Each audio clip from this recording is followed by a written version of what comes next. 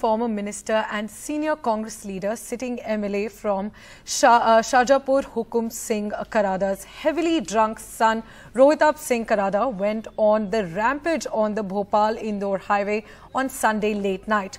Rohitap, who was driving an SUV, hit a car of Indore-based ready-made garment and dry fruit businessman from behind.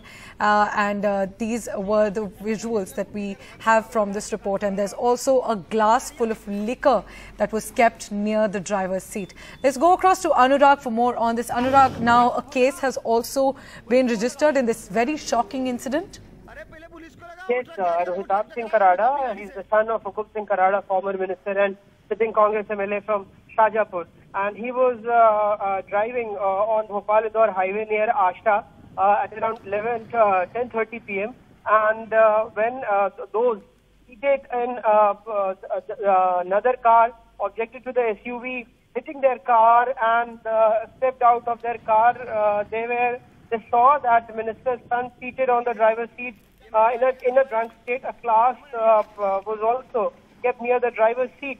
And when they were asking him to come out, you can see in those visuals, Karada again dashed the car with his SUV from behind and pushed them around 200 to 400 meters.